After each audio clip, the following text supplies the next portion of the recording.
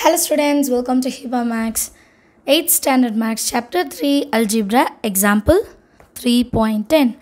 Simplify 3x plus 5y into 3x minus 5y by using a plus b into a minus b identity. Simplify பண்ண வேண்டிய questionம் கொடுத்துட்டு என்ன identity use பண்ணனும்னு கொடுத்துட்டாங்க. Solutionல given முதல்ல எழுதிடணும். 3x plus 5y into 3x minus 5y. என்ன identity use பண்ண சொல்லிருக்காங்க? a plus b, a minus b. இப்போ இது கம்பேர் பண்ணலாம். இங்கே a இருக்கு, இது b. அதே டேர்ம் தான் இங்கே வருதா பார்க்கணும். 3x 5y minus வரணும். இப்போ a plus b into a minus b ஓட வேல்யூ என்னன்னா a square minus b square.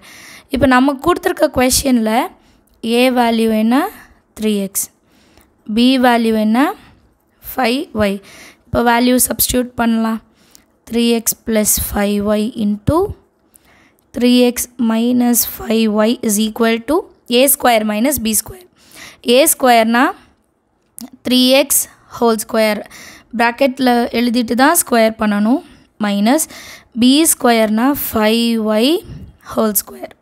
இப்போ ஸ்கொயர்னா இந்த டேர்மை ரெண்டு வாட்டி எழுதணும்னு சொல்லியிருக்கேன்னா 3x into 3x minus 5y square na 5y into 5y. அடுத்த லைனில் 3 3s are 9. ரெண்டு x இருக்கு, அப்போ x பவரில் 2 மைனஸ் 5 5s are 25. ரெண்டு y இருக்குது, அப்போ y பவரில் 2. இதுதான் நம்மளோட ஆன்சர். எல்லாருக்கும் அண்டர்ஸ்டாண்ட் ஆஃப் த சம். ஏதாவது டவுட் இருந்தால் கமெண்ட் செஷனில் கேளுங்க. தேங்க்யூ ஸோ மச் ஃபார் வாட்சிங்.